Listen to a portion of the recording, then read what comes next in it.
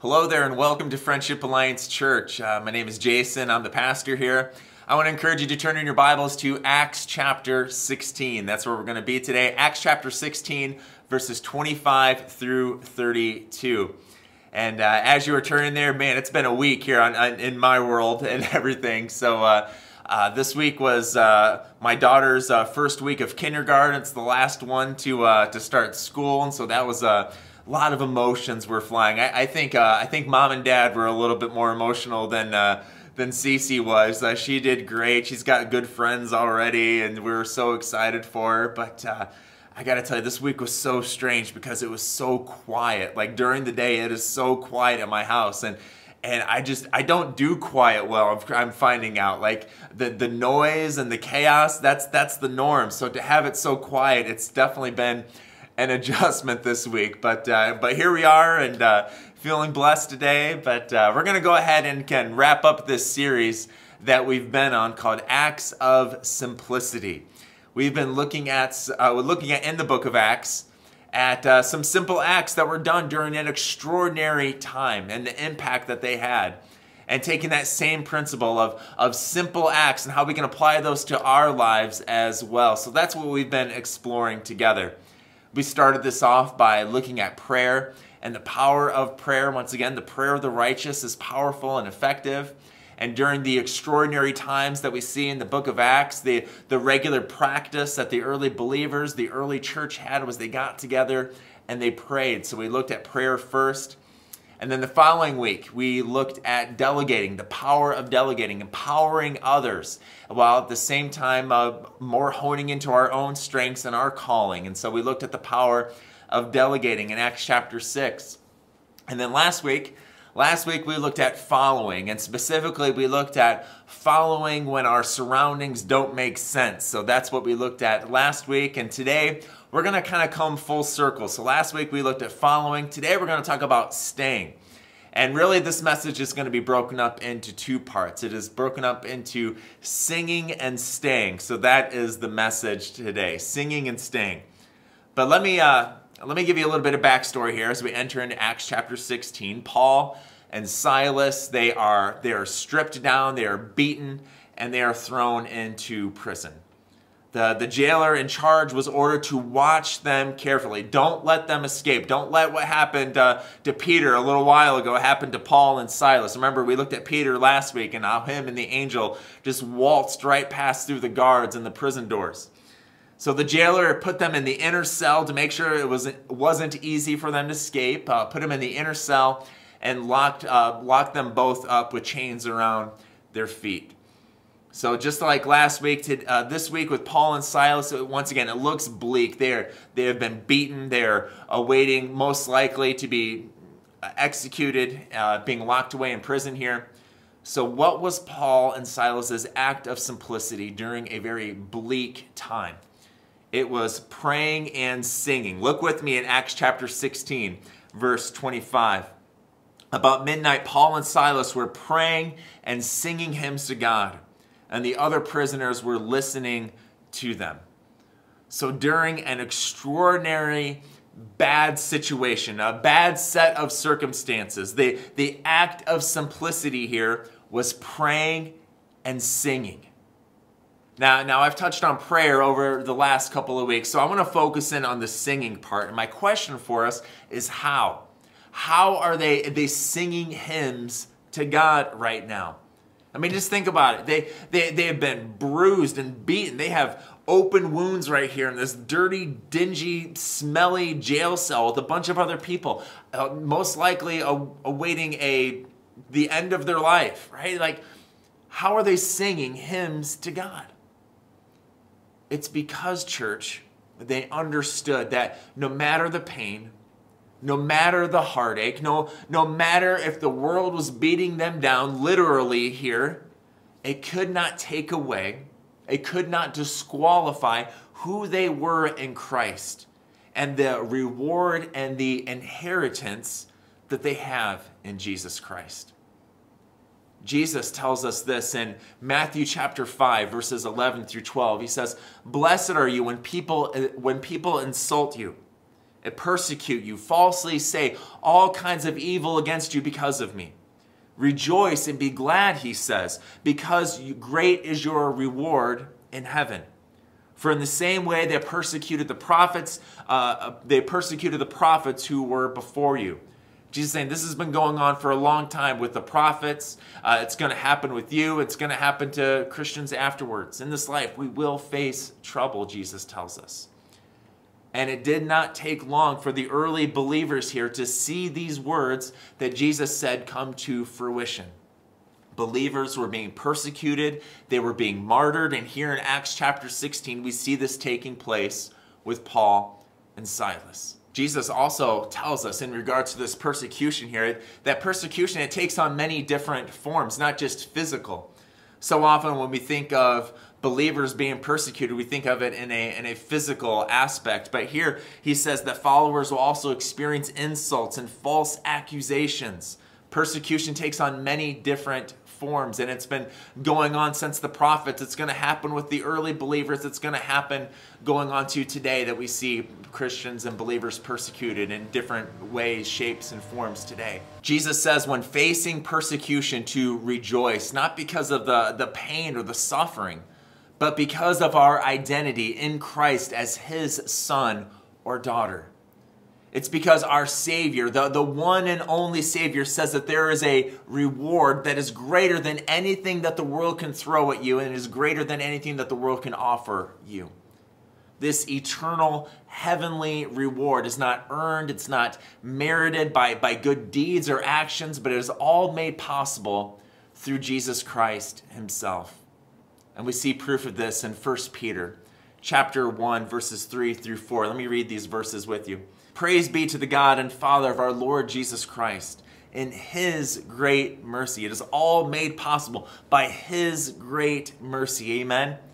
By his great mercy, he has given us a new birth into a living hope through the resurrection of Jesus Christ from the dead, and into an inheritance that can never, I'm going to say it a third time, that can never perish, spoil, or fade. This inheritance is kept for you in heaven. It tells me that the world can't do anything about it. This inheritance is kept in heaven for you and I as a son or daughter of Christ. Eva Piole was an Argentine maid who didn't know who her father was, and she was desperately trying to figure out who was her father.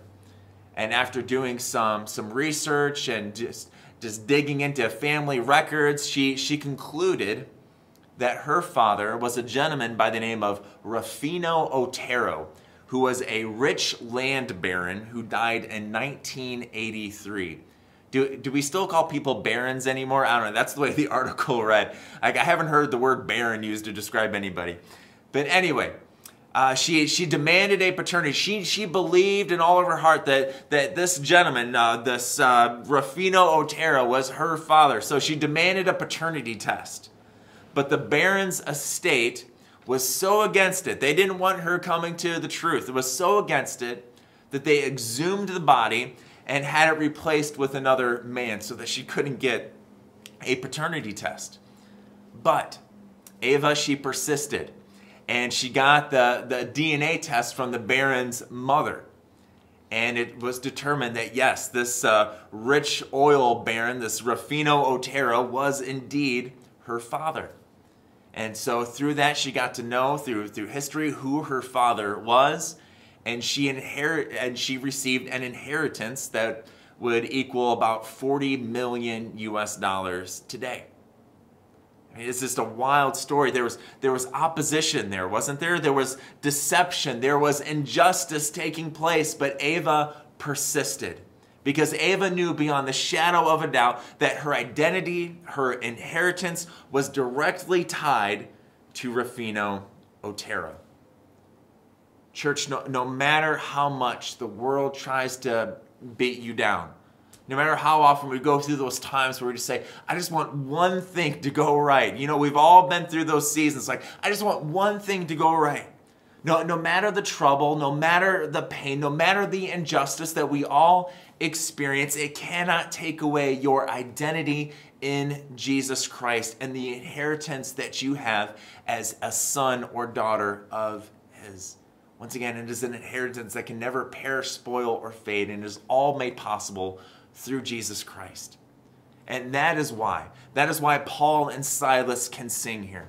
And that is why you and I can sing no matter the situation today, no matter the struggle we may be going through or you may be personally going through today, no matter the headlines, we still have a reason to sing. Amen? Because of who we are in Christ Jesus. We have a reason to sing because of that. Amen? But let me move on to the second part of this message today, and that is the staying. Look with me in Acts 16, starting in verse 26.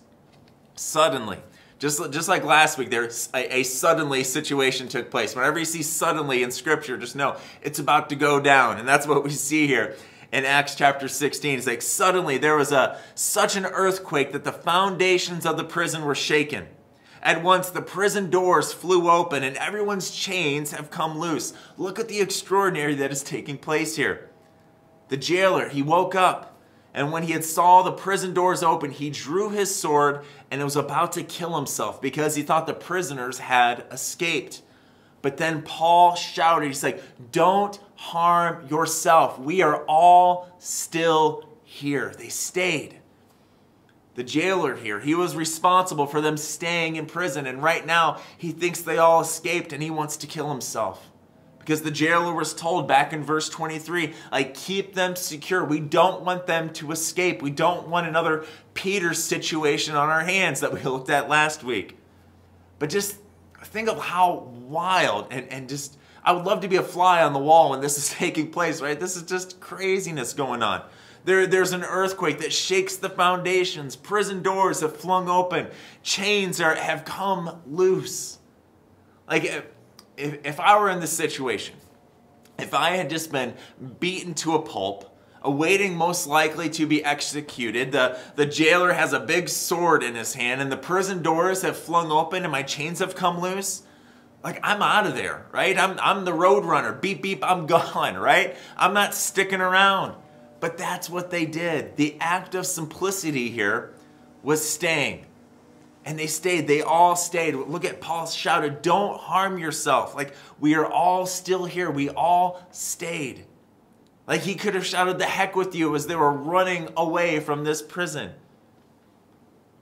Church, sometimes following means going. And sometimes following means staying. Amen? And staying faithfully can be more difficult than going sometimes. Paul, Silas, and the other prisoners, they weren't guaranteed that their lives would be spared here by staying. Oh, if we stick around here, maybe they'll show favor upon us and maybe they'll let us go. They weren't guaranteed that. They weren't guaranteed. This was their chance to escape, but instead they stayed.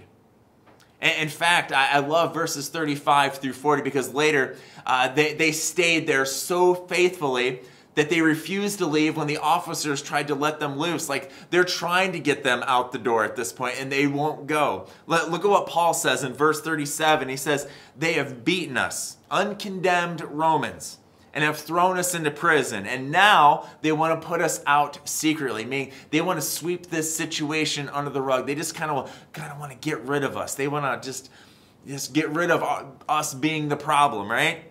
But Paul says, no, let them come themselves and get us out. Like, that's how faithfully they were staying. Like, you want us to go? You're going to have to come and get us out of here. That's how much they were staying here.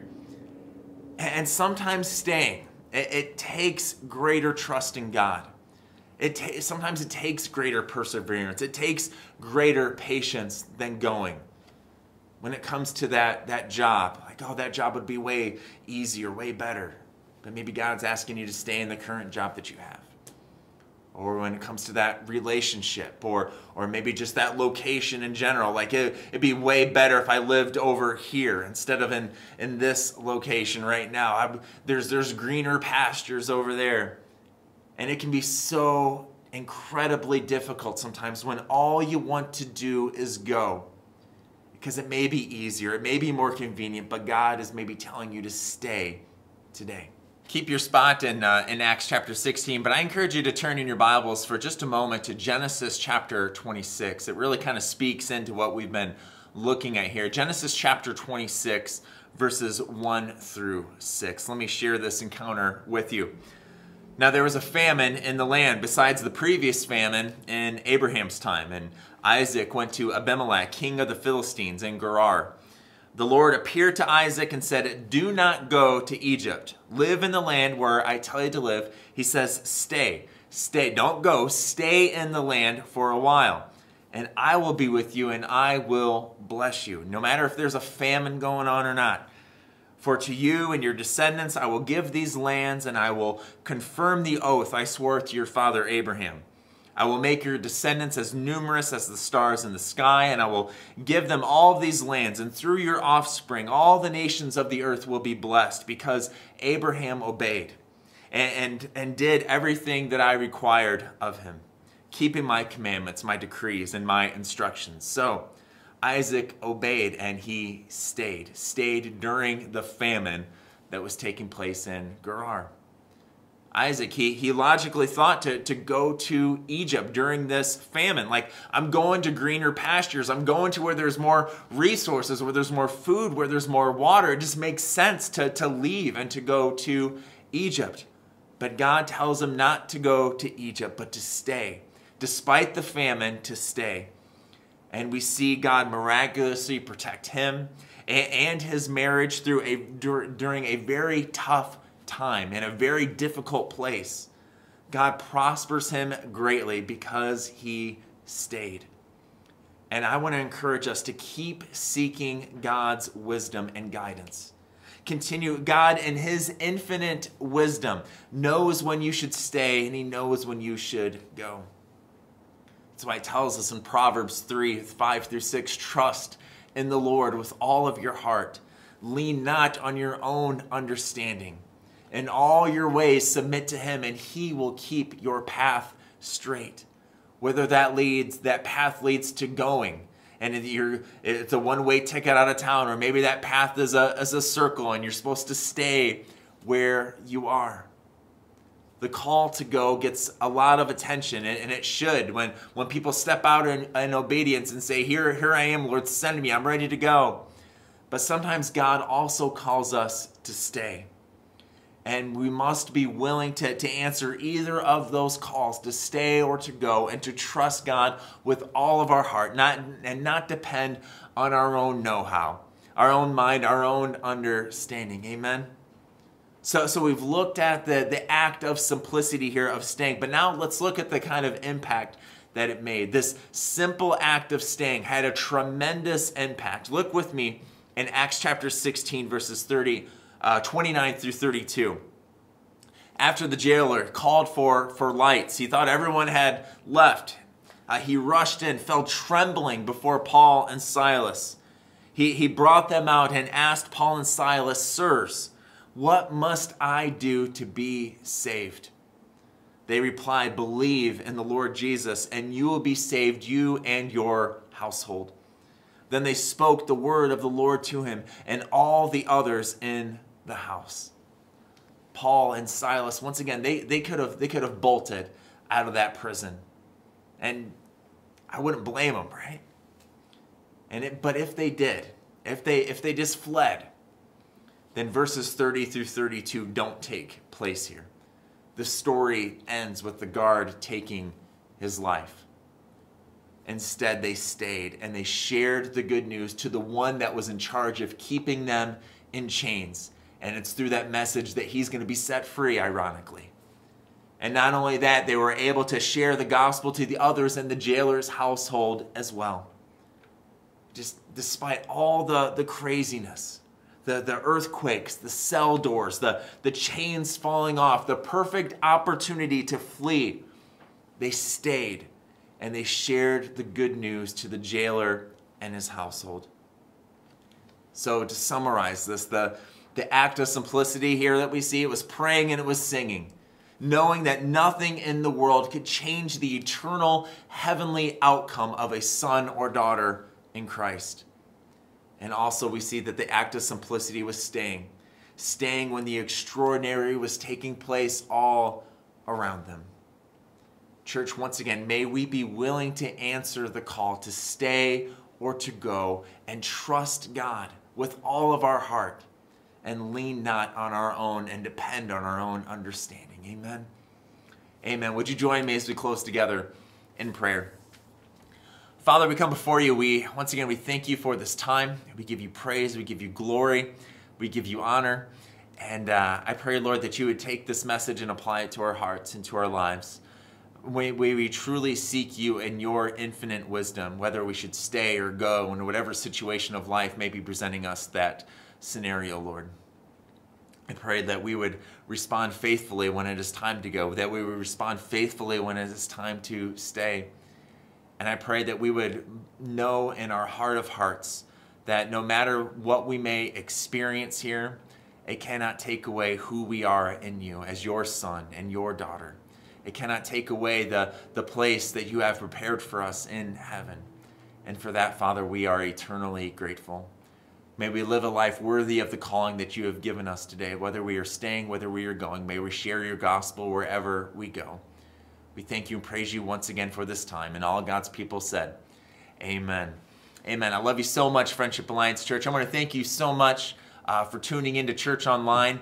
If you think that someone else could be blessed by this message today, we encourage you to please like, share, subscribe to our YouTube channel, Facebook page. We're active on all those things. Be sure to check out our website. You'll see updates there. There you'll see ways to do your tithe and offering by clicking on the giving link. Also, if you go to our website, go under weekly messages, you'll see the video of today's message, along with a section called Deep and Wide. These are follow-up questions to today's message. We encourage you to check those out as well. Look at the video description on this video here. You'll see how you can get involved in our prayer chain, all the different ways that you can connect with us, the songs that we did at our in-person service, so we encourage you to check those out as well. I want to make you aware, if you live in the area, this coming Wednesday at 6 o'clock, we're having a church barbecue. If you want to bring something, great. If not, just come as you are. Just be a great time of great food. And we're meeting here at the church backyard at 6 o'clock. I want to make you aware of that.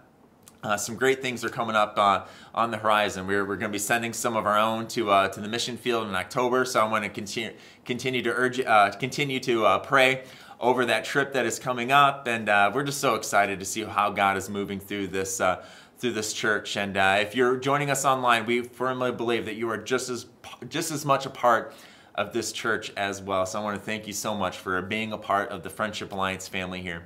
God bless you. Have an awesome week, and we're going to start something brand new next week. Can't wait to share it with you, so you got to tune in for next week. Once again, have an awesome week, church, and God bless you.